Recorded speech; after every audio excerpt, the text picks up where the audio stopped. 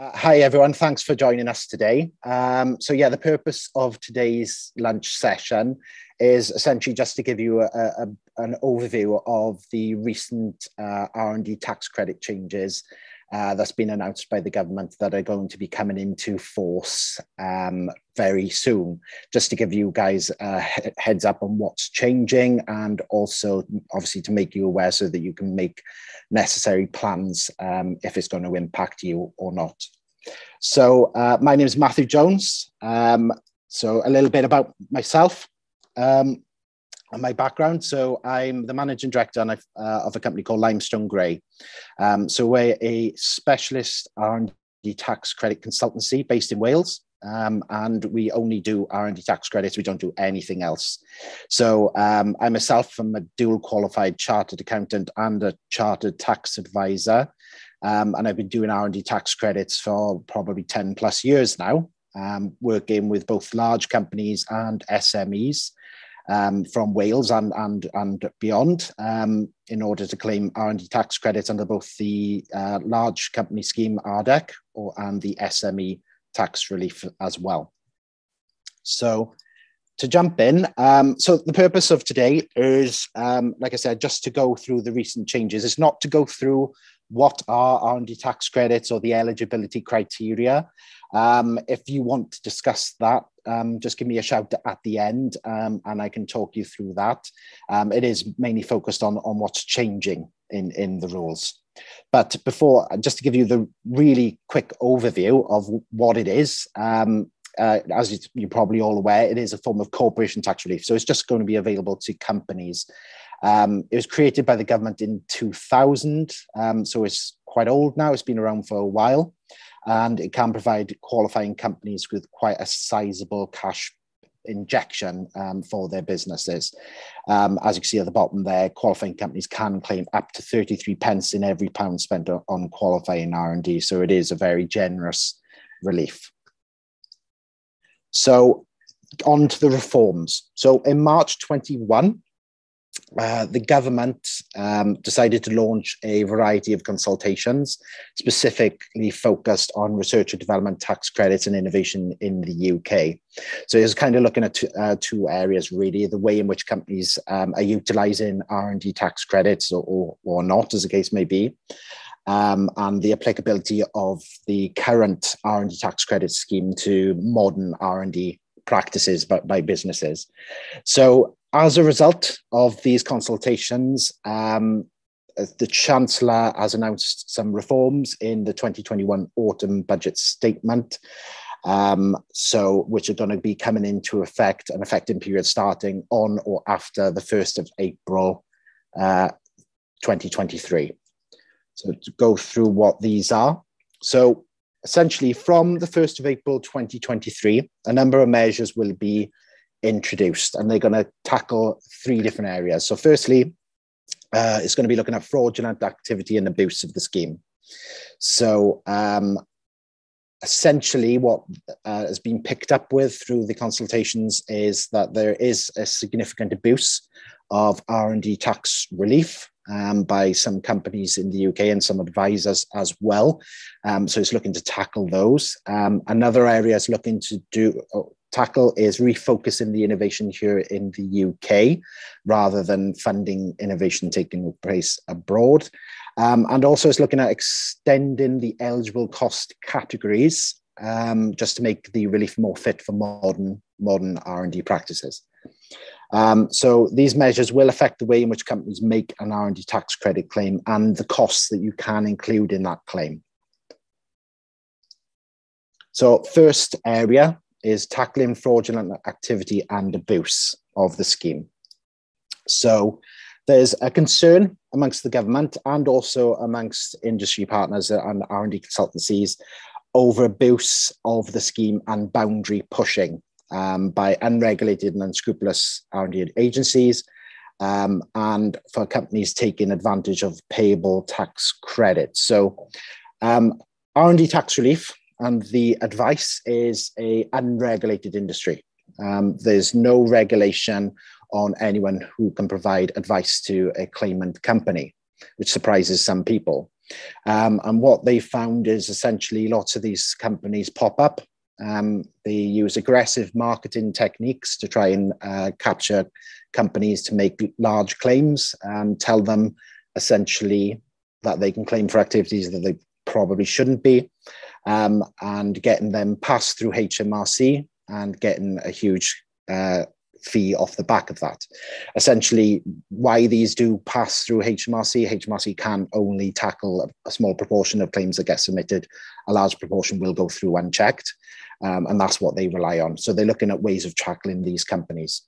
And also companies taking advantage of payable tax credits. So I've seen this myself in practice. So companies being formed, fraudulent fake companies, preparing a set of accounts with fictitious expenditure included in that, and then claiming R&D tax relief on that expenditure. So we've seen companies try to attempt that. Obviously, we've never submitted a claim on that, but we've seen that ourselves over the years as well. So they're looking to tackle that. So as you can see there, evidence shown that this abuse of R&D tax credits has grown in recent years, and the government estimate that both error and fraud across both schemes, the SME scheme and the large company RDIS scheme, equates to up to around £311 million.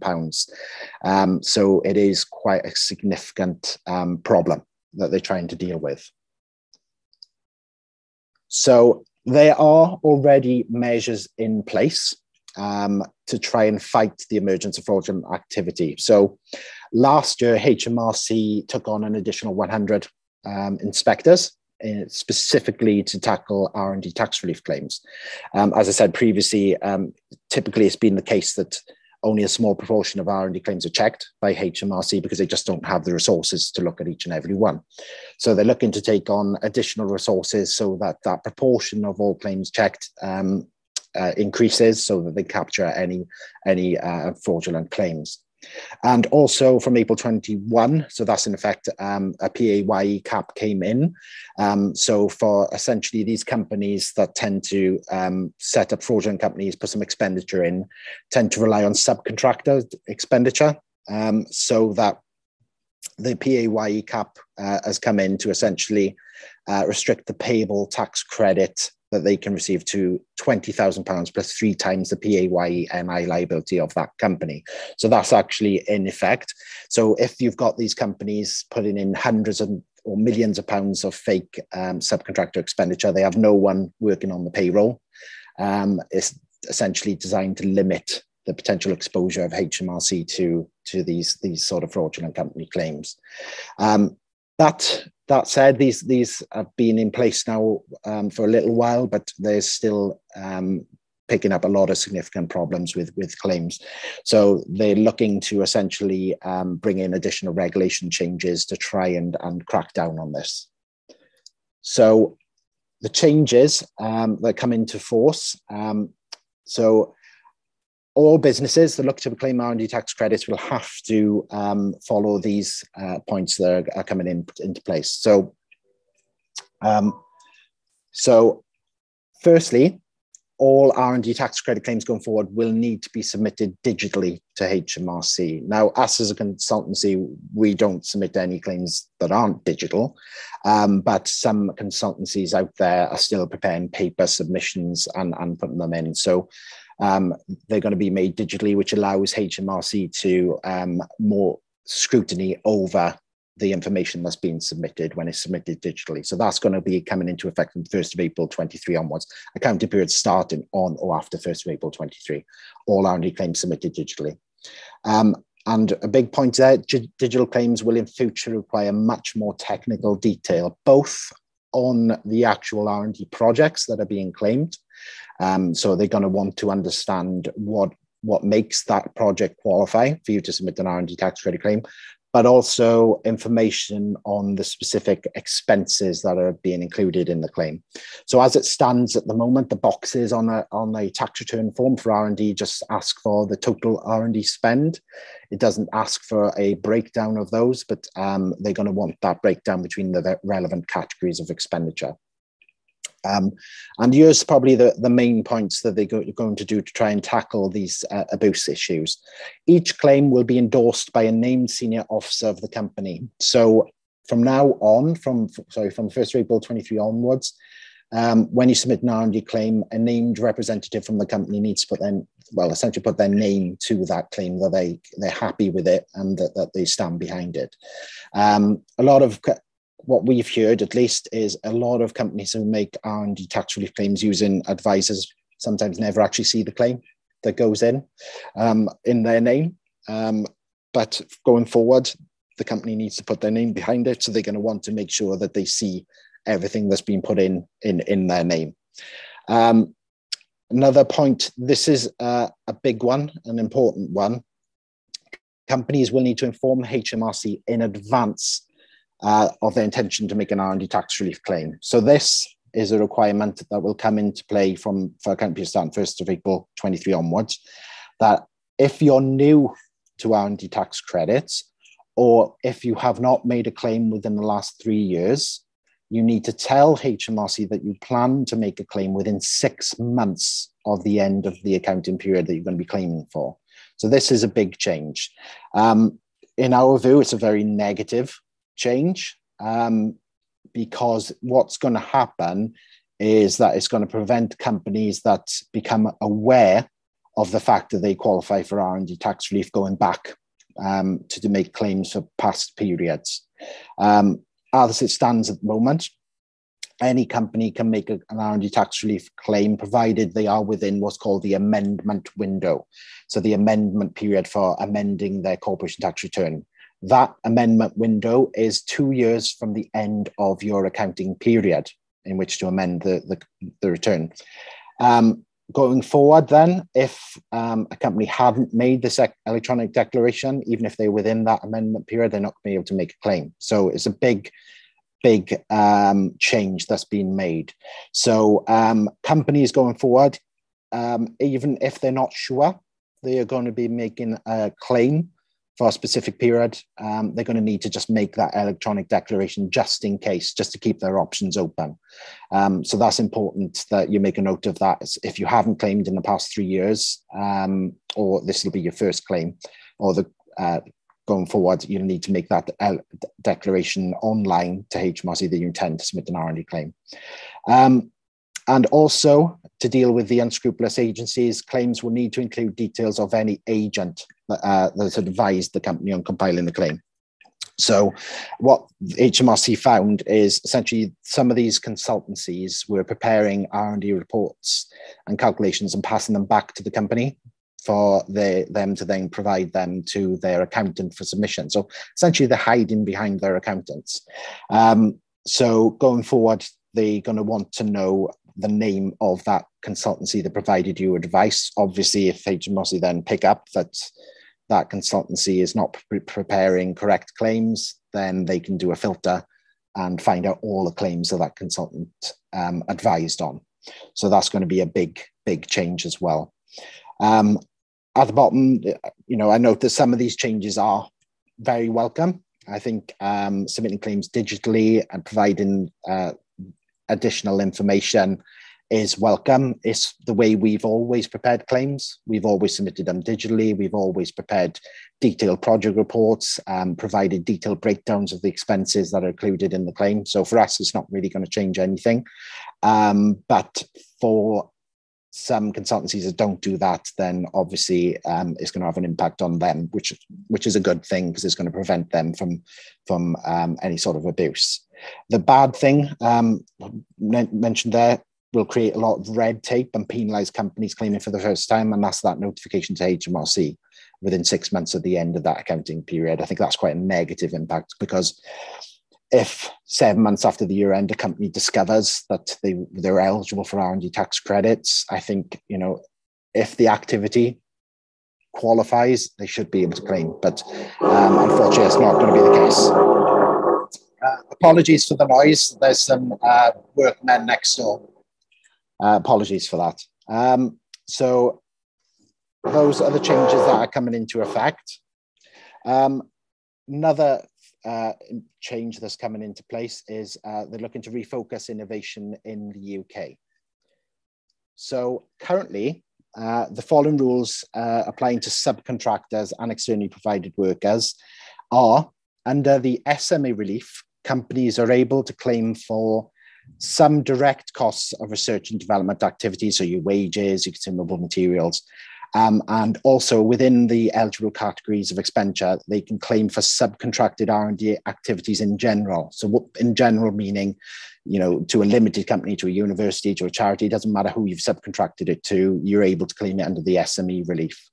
The current rules for the RDEC relief, which is the large company scheme, so you're able to claim some direct costs of your R&D, such as your wages and your materials as before, but you were restricted anyway with subcontracted R&D activities, as they had to be subcontracted to a qualifying body such as a university or charity. They couldn't use, say, a limited company subcontractor in an RDEC claim anyway. And under the RDEC, large companies were also able to claim for independent contributions to research of a charity or university, so they could get tax relief on that. So that's the current situation as it stands. But the government has confirmed that essentially they're looking to refocus R&D tax relief towards innovation taking place in the UK. So what they're going to be doing is essentially restricting the options for subcontracted R&D. So where companies subcontract R&D tasks to a third party, such as testing or fabrication, in future, they will only be able to claim relief for expenditure where the third party performs the work in the UK. So you got to use a UK subcontractor. It's going to apply to SME scheme and RDEC scheme. So if you're using subcontractors abroad, unfortunately, for a period starting on or after 1st of April 23, you will no longer be able to include those costs within your claim. And the same goes for the externally provided worker costs that you're able to currently claim for.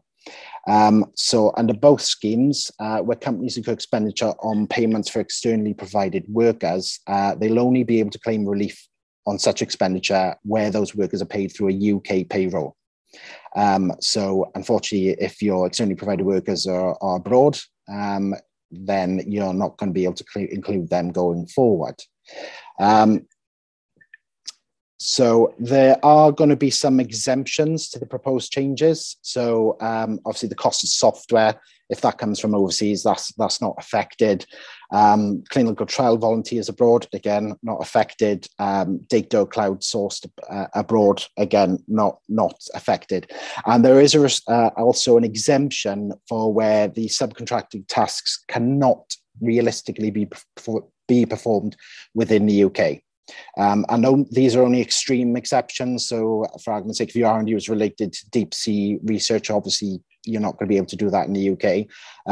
Devices for measuring volcano eruptions, obviously, you know, the UK doesn't have any volcanoes, so you're going to have to use some people abroad. So it's only very extreme examples you're going to be able to include overseas subcontractors. Unfortunately, if your argument is we got to use overseas subcontractors because I can't find the necessary skills in the UK, or it's a lot cheaper to use someone abroad, that's not going to cut it. They're not going to allow that exemption. So as noted above, companies use subcontractors overseas for a lot of reasons, mainly because, you know, the specialized talent just isn't here in the UK. It's a lot cheaper often. You know, we do claims for companies, very software-based in particular. They use a lot of Sri Lankan or Indian developers. They're not going to be able to use or include them in their R&D tax relief claim. And you may have a long-standing relationship with a particular subcontractor abroad, but going forward, they're not going to be claimable. So these measures essentially mean that you as claimant companies are going to have to make a decision. Do you maintain that overseas subcontractor and not include that cost in your R&D claim? Or do you source a subcontractor UK-based so that you can include them in your claim? And it's just going to be a case of looking at the cost versus benefit on that and making that decision.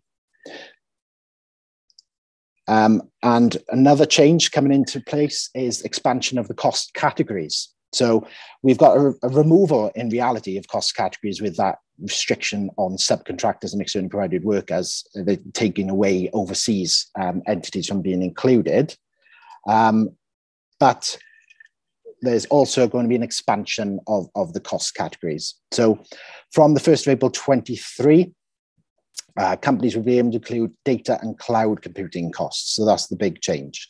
So it's going to be license payments for data sets. So as you're probably all aware, data sets are a vital R&D tool for companies across many sectors, but particularly those in high-tech computational-based companies. So license payments for such will therefore qualify as spend so long as the data set is not resold afterwards, so you can't then sell it on. And also the data set needs to have no lasting value within the company beyond the R&D project. So if you're going to use it for other purposes ongoing to benefit your business, it's not an R&D expense then. So it's just got to be not resold and have no lasting value to the business to ensure that the company only claims for costs incurred solely for the R&D project. Also, cloud computing and software is going to be included in this. So where research is data intensive, companies rely on third-party processing capacity and analytical tools to interrogate data, with businesses accessing these capabilities via the internet or the cloud. This is typically the most effective way of performing this activity, and in some instances, the only viable way to achieve the project's outcome. So these additional cost categories are coming into play, which is great news. Now, at the moment, with regards to software costs, you weren't ever able to claim cloud-hosted software. So for software to be claimable, it had to be downloadable and installable onto a local device. So you wouldn't be able to claim for software where you log in through a web browser, so it's a cloud application. But going forward, that's going to be added in. So that's going to be, a great advantage because a lot of people use software of that sort. So it's kind of moving it forward with the times. So these changes obviously are looking to encourage greater R&D spend, but also reflect modern day research and development techniques. License payments for data sets and cloud computing on software. These are things that are large expenses for a lot of companies these days undertaking R&D activities, and to date haven't been claimable. So this is a really welcome change to the relief. So what next? So the above changes that we just discussed will come into effect for accounting periods starting on or after 1st of April 23. So they're not going to impact you now. They might not impact you on your next accounting period, but then they start to come into play. So these changes will affect most companies that carry out R&D. So you need to make some considerations now in order to best place your business for future R&D tax credit claims when they do come into effect. Now, these aren't all the changes. So we were expecting further changes to be announced in October. Obviously, the recent change in the Prime Minister and Rishi Sunak not being Chancellor may impact that now. But that was the original plan and may still be the case that we see some further changes coming into play in October. So be mindful that there might be some further changes being made. So it is important that you currently, if you are claiming under either the R&D scheme, you need to plan or plan to claim in the near future. You need to seek advice from a regulated and qualified professional. So if you're using your accountant, that should be fine. If you're using, a regulated entity, you're going to be getting sound advice. But if you are got any doubts, it's important that you seek advice from a regulated consultancy just to make sure that you're in a good place to go forward. It's essential that you understand the changes and how they're going to impact your business going forward, and need to plan now to ensure you don't miss out on any potential benefits for your business. So that's essentially it. Those are the changes that are coming in, or at least those are the ones that we're currently aware of. Like I said, there might be some further changes coming into play in October, later in the year. But yeah, so it's important that you guys essentially look at that. If you're claiming at the moment, is it going to affect you or not? If it is, then come and have a chat and we can see what we can do, to minimize any negative impact, or also perhaps take advantage of some of the changes as well. Maybe that might benefit your company by, allowing additional expenditure into your claim. So yeah, that covers that. A little bit about limestone grey. So if you want to come and have a chat with us, we offer free consultations. So feel free to give us, get in touch and we can chat through your particular situation. So as I mentioned previously, so we're regulated consultancy. There's only a handful of us out there. So we're regulated by the Chartered Institute of Tax, which is the main tax body in the UK. So as I noted earlier, we only do R&D tax credits. We do a lot of them. So we're able to understand the changes in legislation and how they impact businesses. We've always done claims digitally. We've always prepared them with detailed breakdowns. And so it's not going to be a major impact to our clients. But if you haven't prepared them in that way, then it's going to be a big impact to you guys to change the way you're doing your claims. And there's no lengthy contracts that we tie clients into, and we're happy to give some free advice if you need to chat through your situation as well. And yeah, that's it. So essentially, hopefully you found that useful, and that if it is going to impact your business, you can take action now, just so that any negative impact is mitigated to the best it can be. Lisa? Thanks, Matthew. There's a lot of info in there. I haven't got anything in the chat, but if anybody wants to come off their mics and ask Matthew any questions while you've got him, now's the time to do it. But there's a lot of info in there, to be fair. Hi, Matthew. Thanks for all that. Hi. That's really interesting. So a very quick thing about my situation. I've just incorporated a couple of limited companies, having been a sole trader for a while. As I understand it, there's no way I can, even though I've been doing a lot of R&D as a sole trader, there's no way I can claim because wasn't a limited company. So correct, yeah. I was just checking that is your understanding of it as well. Yeah, unfortunately, we see this a lot. So some individuals conduct a lot of R&D as a sole trader, or perhaps a partnership, spend a lot of money, and then they look to incorporate after they've perhaps developed a minimum viable product just to exploit it through a limited company. But unfortunately, then the R&D didn't take place within that separate legal entity of that limited company. So unfortunately, we can't bring that expenditure across. Yeah, no, that's fine. I understood that. I mean, that's kind of one of the main reasons why I've incorporated. So I guess the other thing is, I know there's a few people operating in this marketplace. It seems clear that there's a bit of malpractice going on around here. So what do you? I don't know. You don't have to answer these questions, but what do you think I should be looking out for when I'm talking to potential people to work with? That's one question.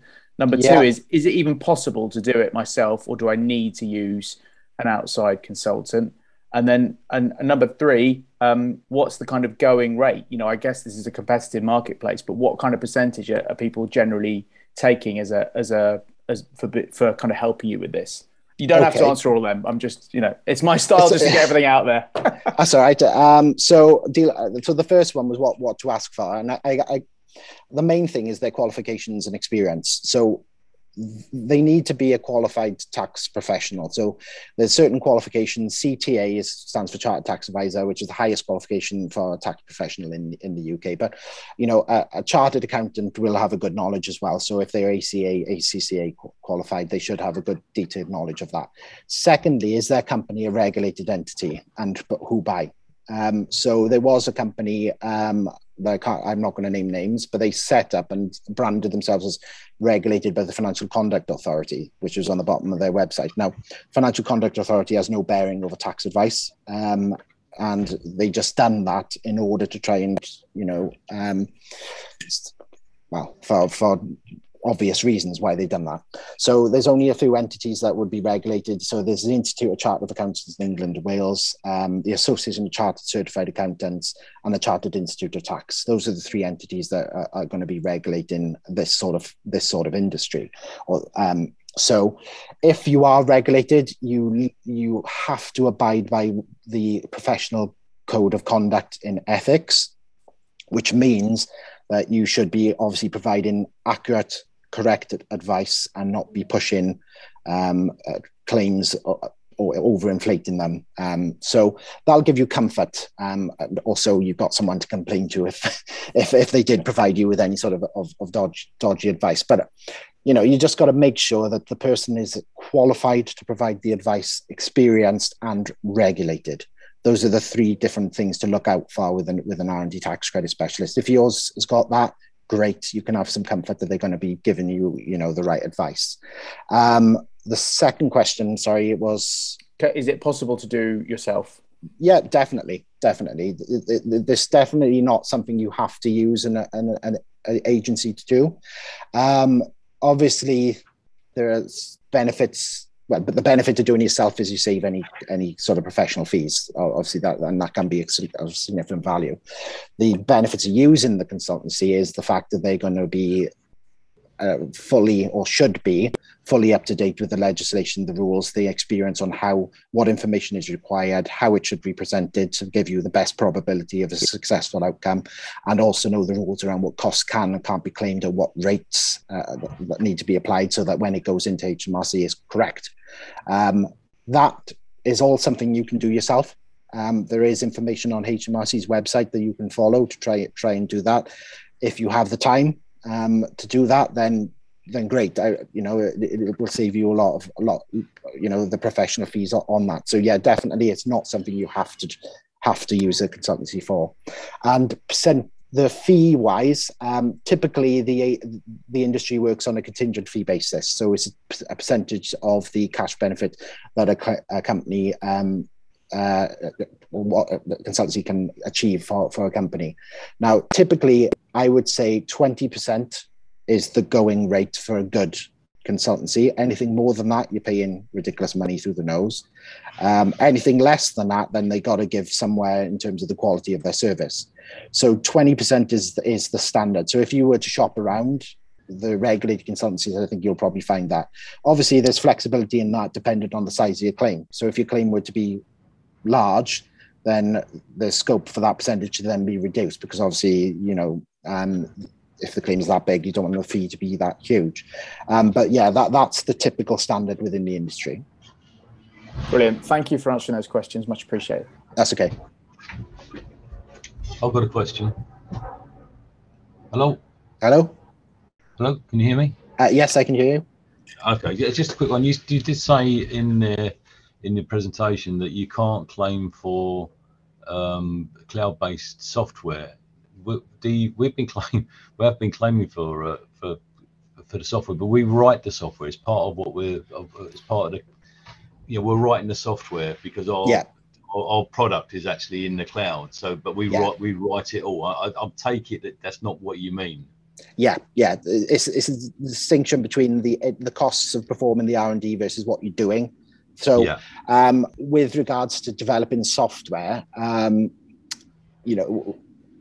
often you need to perhaps have some software tools installed on your computer to enable you to do that activity.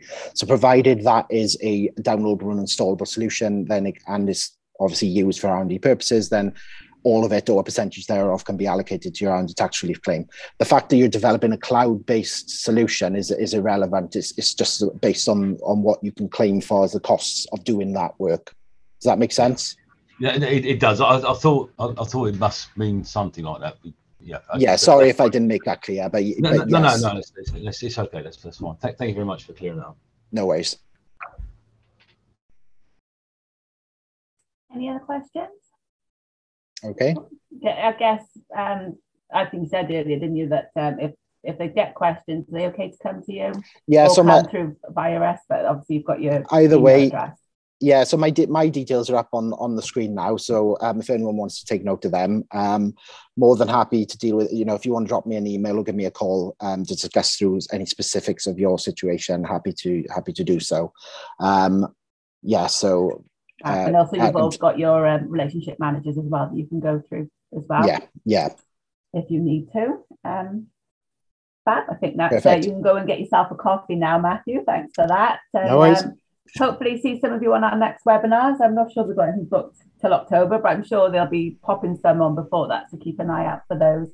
Any questions, queries, please get in touch with any of us or go through to Matthew if there's something that you think after the call that you wish you'd asked him, then just drop him a line there. So thanks everyone. Brilliant. Enjoy the rest of your day. Thanks for joining us and we'll see you soon. Thanks everyone. Brilliant. Thanks, Thank you very much. Thank Bye. you. Bye.